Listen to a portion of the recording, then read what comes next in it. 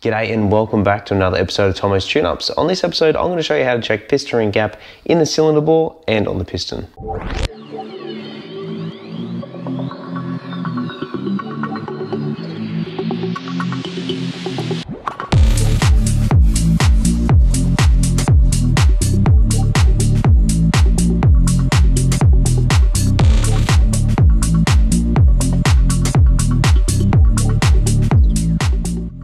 Alright, so first things first, we have our new piston and our gudgeon pin.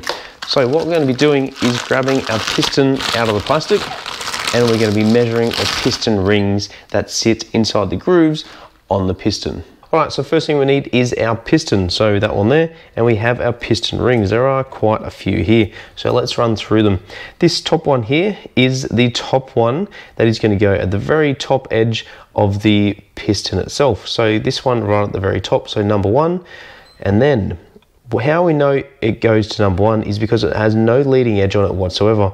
It actually has stamped here, you probably can't see it, but it says plus 40th of an inch, so plus 0.040.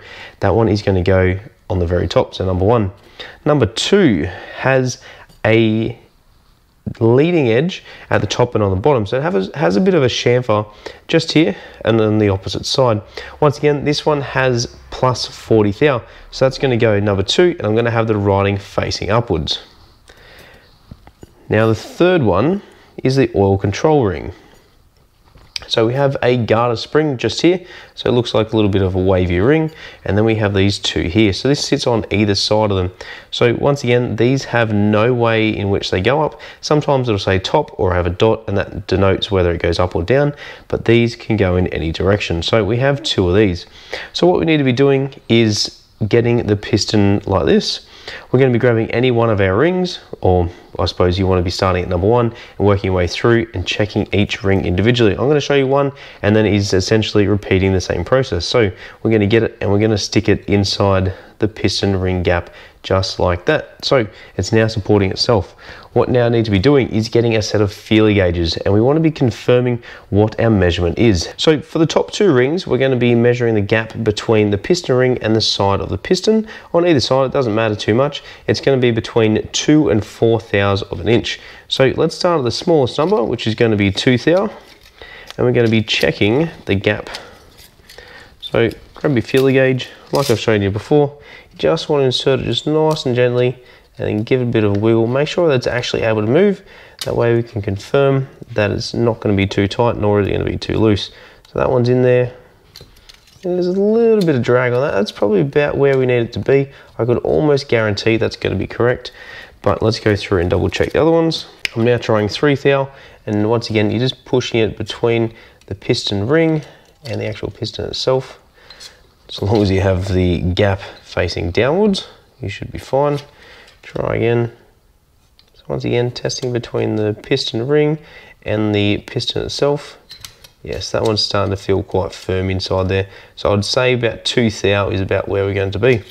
Once you've checked one, go and check the other ones. Now, between the oil control ring and the piston, it's going to be between 0.0015 of an inch and 0.0035 of an inch. So significantly smaller tolerances.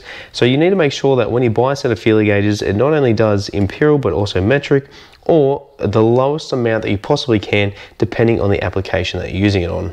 Now the last one we're going to be doing is the piston ring gap. So between both edges of the piston ring when it's compressed inside the cylinder.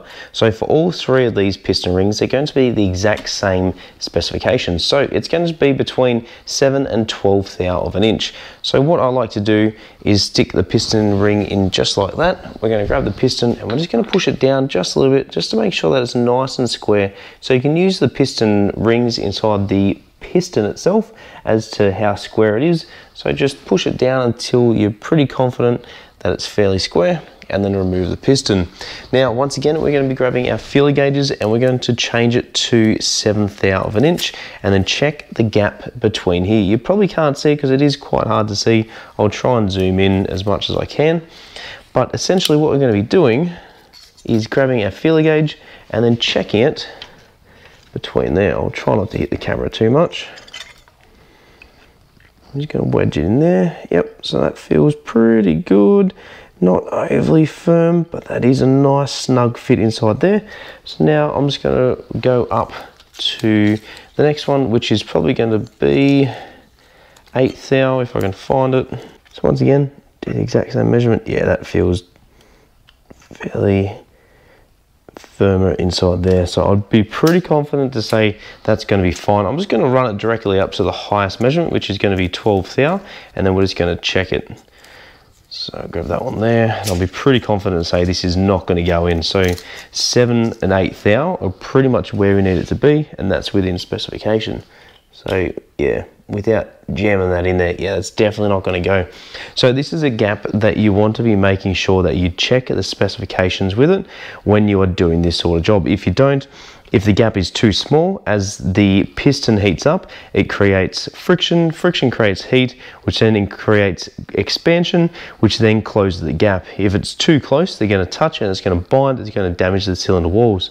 If the gap is too small, it's going to let too much blow by, and more importantly, any oil into the cylinder or out of the cylinder. So it's definitely not good for it, but it's definitely something you need to do when rebuilding an engine like this one. Well, that's the episode, folks. I hope you enjoyed it and learned something. Make sure that if you ever do this job yourself, you consult the owner's manual or even a professional if you're unsure how to do it, and follow it to an absolute T, because this is the sort of time that you don't want to be getting it wrong. Spend that extra time, whether it be half hour, an hour, 3 hours, whatever it is, to be able to get all these measurements right to ensure that you have the optimum running of your engine that you're building. Stay tuned and keep up to date with all the episodes that I have coming out on my channel. Please consider hitting that like and subscribe button, as well as a super thanks to help me out on the channel and help me to grow. We'll see you again on another episode of Tomo's Tune Ups.